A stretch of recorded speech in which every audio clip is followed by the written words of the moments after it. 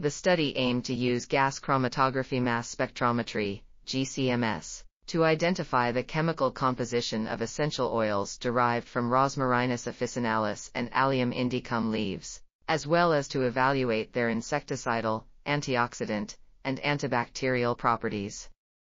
12 components were identified in the R. officinalis oil, including limonene, which was found to be the main component, 23.03%. In the A. indica oil, methyl, E. octadec, 13-enoate and 2R-1,3,8-trimethyl 4-propyl, 5-ethyl 2-1-hydroxyethyl-7. Methylene-carbonyl porphyrin were identified as the main components, 23.2% each. The R. officinalis and A. indica oils were evaluated for their toxicity towards the stored grain pest Tribolium castaneum, with lethal concentrations of 1.470 and 2.588 mg per milliliter, respectively. Additionally, This article was authored by Haifa A.S. Alhaithloul, Mesfer M. Alqahtani, Mohamed A. Abdein, and others.